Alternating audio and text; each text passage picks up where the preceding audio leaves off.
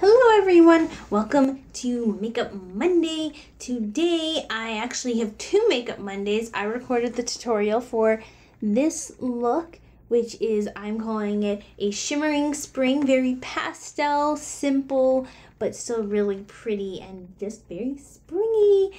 And for this video, because I'm trying to make up for missing a week 2 weeks ago, I'm going to be doing the regular end of the month Makeup Monday. If you have been here before, on most Makeup Mondays and the last Monday of the month, I go through my month-long Empties video. So from video to video, from Empties video to Empties video, everything that I've used up for the month.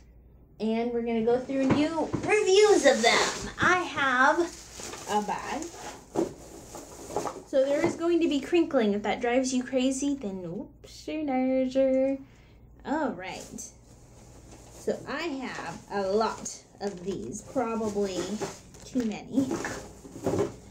I have 1, 2, 3, 4, 5 of these Tea Tree Premium Mask Anti-Aging Acne from Beauty Secret Labs. It has tea tree oil. I really like this. It has a cloth rather than actual paper sheet for the mask. The serum is very thick and it gives you so much moisture into your skin. I can't say anything about the anti-acne very much. Tea tree oil is good for it, but I don't notice a significant difference with this. But for giving your skin an instant hydration moisture feel, absolutely amazing. I got a pack of them from a friend for Christmas, and that is why I have so many this month. I also used another mask. This is the Alba Botanica Fast Fix Sheet Mask. This is the anti-acne one. This helped with my acne a little bit. It helped calm down some really cystic things that I had going on this month. But I really do prefer the Say Yes to Tomatoes mask for such things, or the Origins clay mask. Much better. Another mask here. I use a lot of masks, I know. Just sit yourself.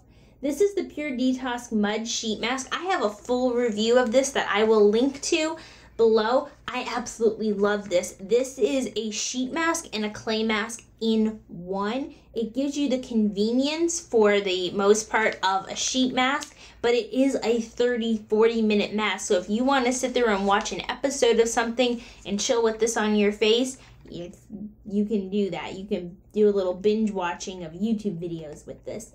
It's really good for if you need your face removed, essentially. This is the mask to do that. We all have those heavy makeup days where you're just like, I want my skin sucked out because of how much stuff I've had on my face today. Another mask that I have a full review of that I'll link to, I actually did this one a couple of days ago. This is the Dr. Jart Shake and Shot mask. It has this weird little baby face thing on it.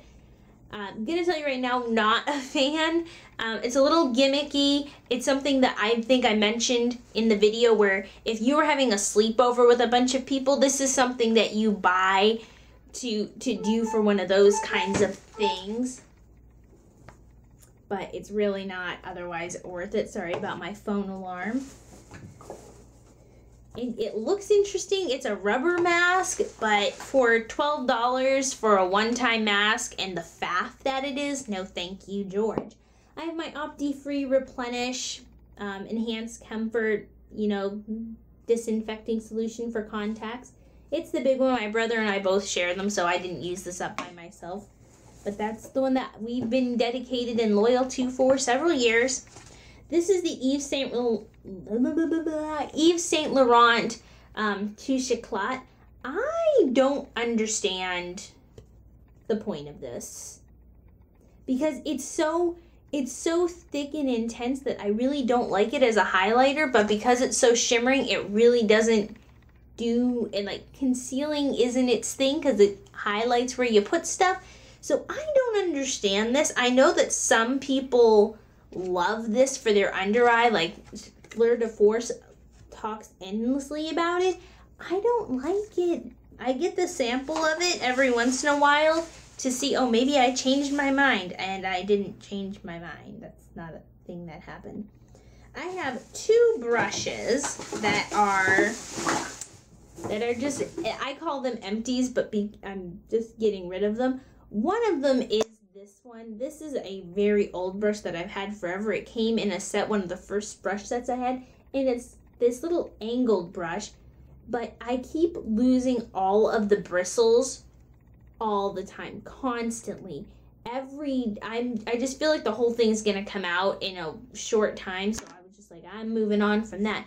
And the next one is a brush that I was torn about getting rid of because I actually like it, but it's too much. It's too much upkeep for a brush. This is the Bare Minerals Perfecting Face Brush, and it has this little dip. And I actually used it on my face today, and I decided it was going to be the last time because I immediately after I put my face on, I washed it. But look, do you see? It holds product a little too well because I wash this thing so much. I've had it soaking in solution. It's just too hard to keep clean.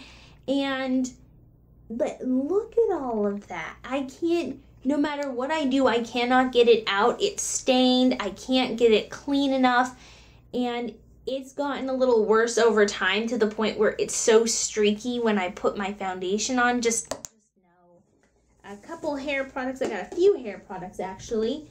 Let me go get the other one. It's over there. One moment.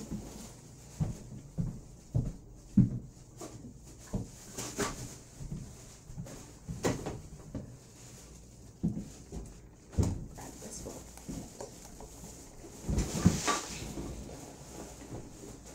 We going.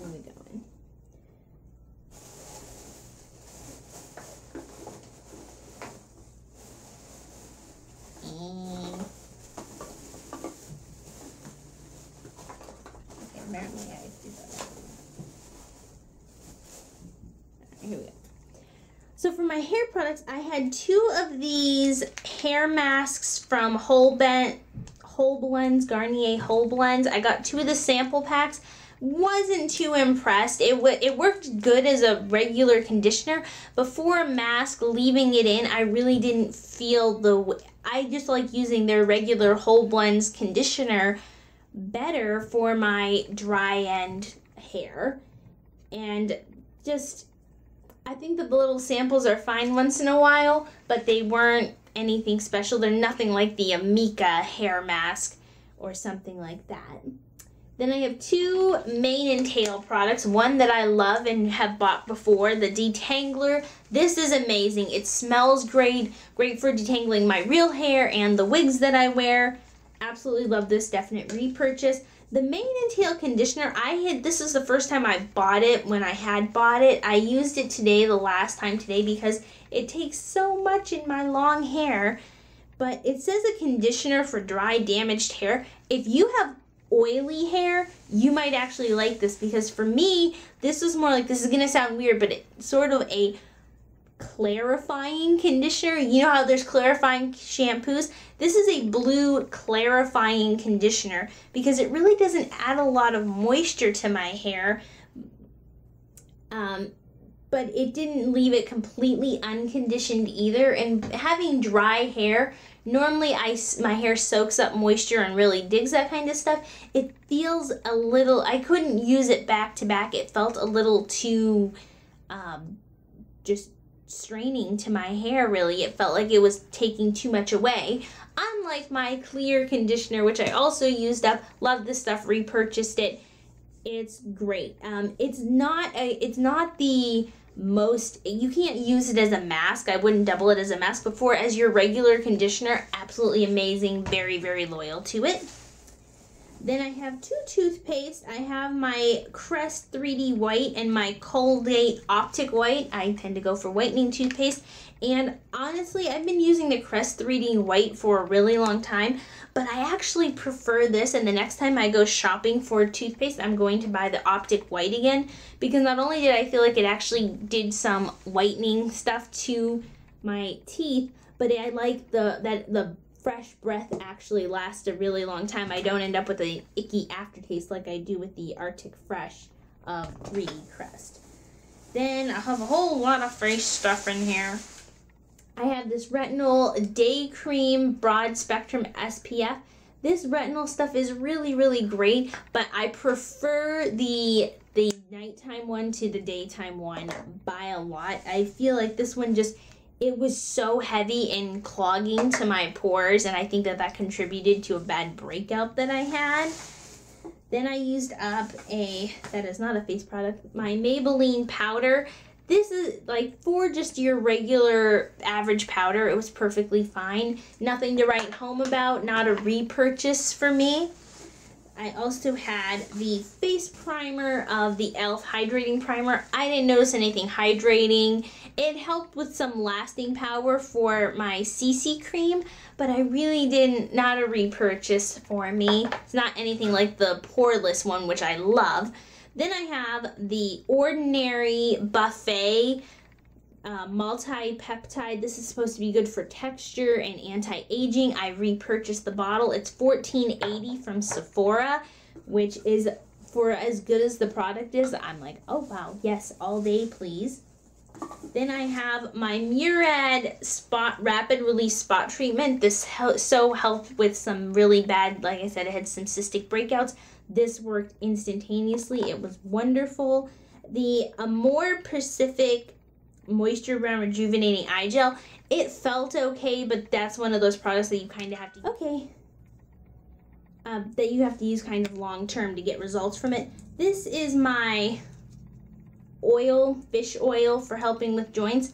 I like it. I'm not loyal to any brand, but I did use up the whole thing of it. Going to get another one soon.